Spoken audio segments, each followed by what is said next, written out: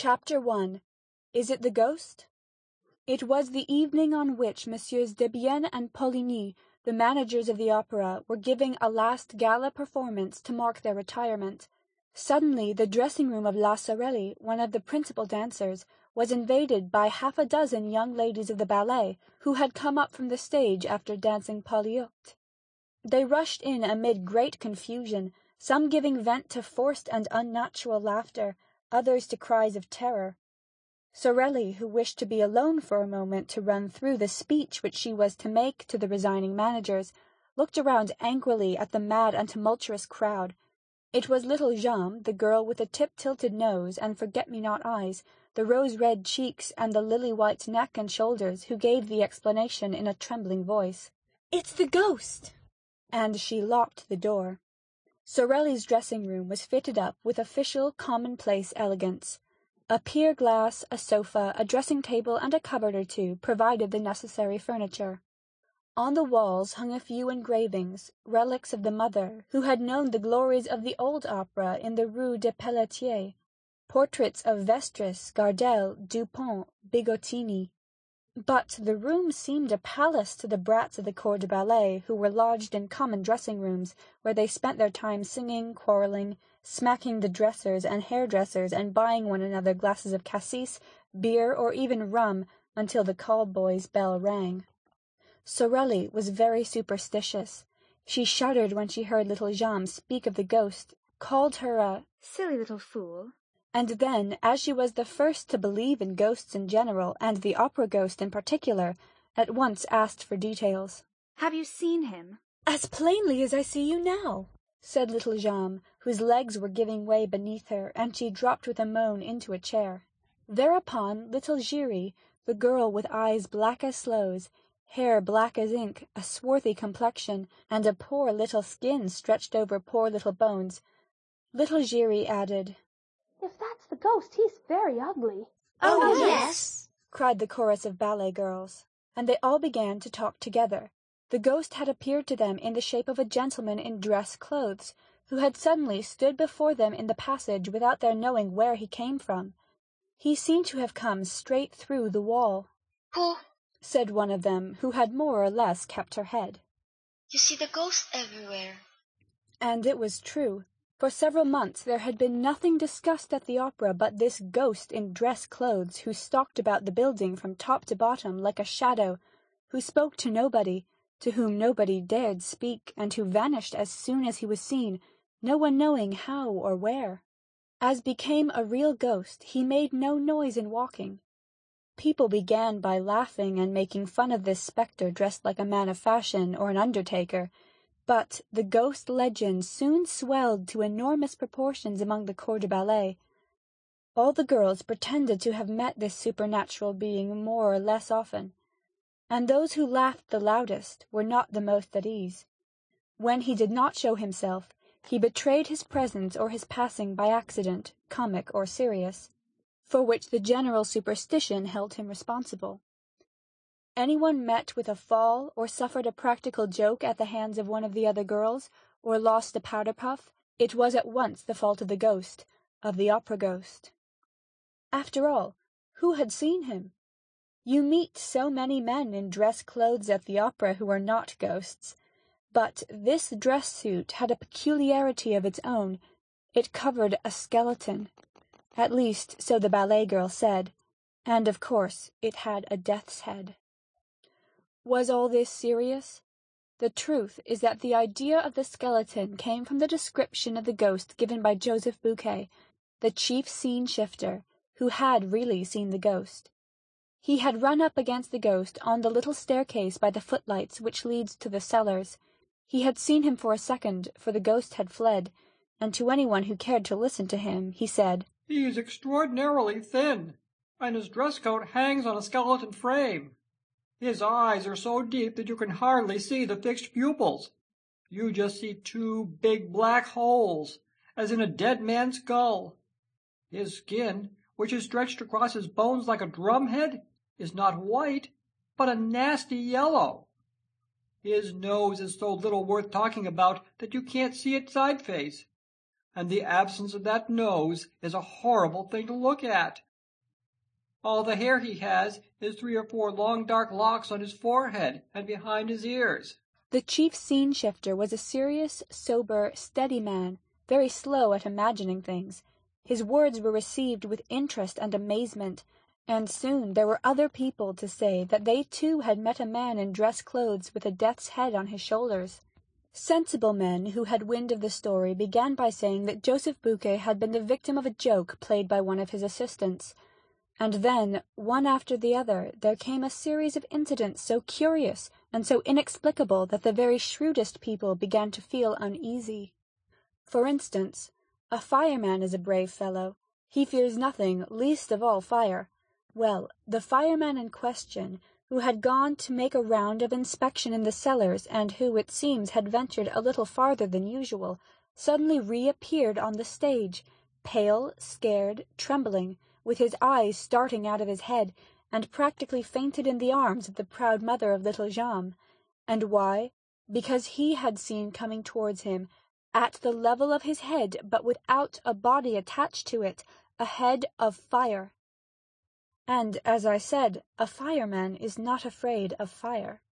The fireman's name was Pimpin. The corps de ballet was flung into consternation. At first sight this fiery head in no way corresponded to Joseph Buquet's description of the ghost, but the young ladies soon persuaded themselves that the ghost had several heads, which he changed about as he pleased, and of course they at once imagined that they were in the greatest danger. Once a fireman did not hesitate to faint. Leaders and front-row and back-row girls alike had plenty of excuses for the fright that made them quicken their pace when passing some dark corner or ill-lighted corridor. Sorelli herself, on the day after the adventure of the fireman, placed a horseshoe on the table in front of the stage doorkeeper's box, which everyone who entered the opera otherwise than as a spectator must touch before setting foot on the first tread of the staircase. This horseshoe was not invented by me, any more than any other part of this story, alas, and it may still be seen on the table in the passage outside the stage doorkeeper's box when you enter the opera through the court known as the Cour de l'Administration. To return to the evening in question. "It's the ghost!" little Jeanne had cried. An agonizing silence now reigned in the dressing-room. Nothing was heard but the hard breathing of the girls. At last Jeanne, flinging herself upon the farthest corner of the wall, with every mark of real terror on her face, whispered, "Listen!" Everybody seemed to hear a rustling outside the door. There was no sound of footsteps. It was like light silk sliding over the panel. Then it stopped. Sorelli tried to show more pluck than the others. She went up to the door and, in a quavering voice, asked, "Who's there?" But nobody answered. Then, feeling all eyes upon her, watching her last movement, she made an effort to show courage, and said very loudly, "Is there anyone behind the door?" "Oh, yes, yes, of course there is," cried that little dried plum of a Meg Giry, heroically holding Sorelli back by her gauze skirt.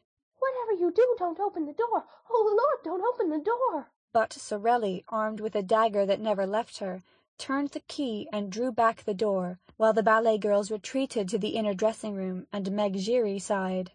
"Mother! Mother!" Sorelli looked into the passage bravely. It was empty. A gas flame in its glass prison cast a red and suspicious light into the surrounding darkness, without succeeding in dispelling it, and the dancer slammed the door again with a deep sigh. "No," she said.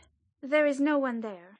"Still we saw him," Jeanne declared, returning with timid little steps to her place beside Sorelli. "He must be somewhere prowling about. I shan't go back to dress. We had better all go down to the foyer together at once for the speech, and we will come up again together." And the child reverently touched the little coral finger-ring which she wore as a charm against bad luck, while Sorelli stealthily, with the tip of her pink thumb-nail, made a St. Andrew's cross on the wooden ring which adorned the fourth finger of her left hand. She said to the little ballet girls, "Come, children, pull yourselves together. I dare say no one has ever seen the ghost." Yes, we saw him. We saw him just now. cried the girls. He had his death's head on his dress coat, just as when he appeared to Joseph Buquet. "And Gabriel saw him too," said Jeanne. "Only yesterday. Yesterday afternoon, in broad daylight. Gabriel, the chorus master? Why, yes, didn't you know? And he was wearing his dress clothes in broad daylight. Who? Gabriel? Why, no, the ghost. Certainly. Gabriel told me so himself. That's what he knew him by. Gabriel was in the stage manager's office. Suddenly, the door opened and the Persian entered. You know the Persian has the evil eye. Oh, yes, answered the little ballet girls in chorus, warding off ill luck by pointing their forefinger and little finger at the absent Persian, while their second and third fingers were bent on the palm and held down by the thumb. And you know how superstitious Gabriel is, continued Jeanne. However, he is always polite. When he meets the Persian, he just puts his hand in his pocket and touches his keys. Well, the moment the Persian appeared in the doorway, Gabriel gave one jump from his chair to the lock of the cupboard so as to touch iron. In doing so, he tore the whole skirt of his overcoat on a nail. Hurrying to get out of the room, he banged his forehead against a hat peg and gave himself a huge bump. Then, suddenly stepping back, he skinned his arm on the screen near the piano. He tried to lean on the piano, but the lid fell on his hands and crushed his fingers. He rushed out of the office like a madman, slipped on the staircase, and came down the whole of the first flight on his back. I was just passing with Mother. We picked him up. He was covered with bruises, and his face was all over blood. We were frightened out of our lives, but all at once he began to thank Providence that he had gotten off so cheaply. Then he told us what had frightened him. He had seen the ghost behind the Persian, the ghost with the death's head, just like Joseph Bouquet's description. Jeanne had told her story ever so quickly, as though the ghost were at her heels, and was quite out of breath at the finish. A silence followed, while Sorelli polished her nails in great excitement. It was broken by little Giry, who said, Joseph Bouquet would do better to hold his tongue. Why should he hold his tongue? Asked somebody. That's Mother's opinion, replied Meg, lowering her voice and looking all about her as though fearing lest other ears than those present might overhear. And why is it your mother's opinion? Hush! Mother says the ghost doesn't like being talked about. And why does your mother say so? Because nothing. This reticence exasperated the curiosity of the young ladies, who crowded round little Giry, begging her to explain herself. They were there, side by side, leaning forward simultaneously in one movement of entreaty and fear, communicating their terror to one another, taking a keen pleasure in feeling their blood freeze in their veins. I swore not to tell, gasped Meg. But they left her no peace, and promised to keep the secret, until Meg, burning to say all she knew, began, with her eyes fixed on the door. Well, it's because of the private box. What private box? The ghost's box. Has the ghost a box? Oh, do tell us, do tell us. Not so loud, said Meg. It's box 5, you know, the box on the grand tier, next to the stage box on the left. Oh, nonsense. I tell you it is. Mother has charge of it. But you swear you won't say a word. Of course, of course. Well, that's the ghost's box. No one has had it for over a month, except the ghost, and orders have been given at the box office that it must never be sold. And does the ghost really come there? Yes. Then somebody does come? Why, no, the ghost comes, but there is nobody there. The little ballet girls exchanged glances. If the ghost came to the box, he must be seen, because he wore a dress coat and a death's head. This was what they tried to make Meg understand, but she replied, That's just it. The ghost is not seen, and he has no dress coat and no head.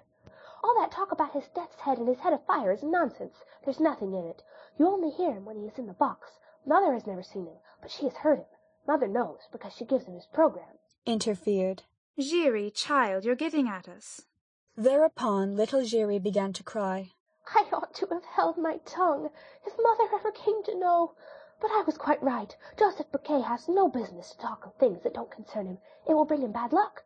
Mother was saying so last night. There was a sound of hurried and heavy footsteps in the passage, and a breathless voice cried, Cecile? Cecile, are you there? It's Mother's voice, said Jeanne. What's the matter? She opened the door.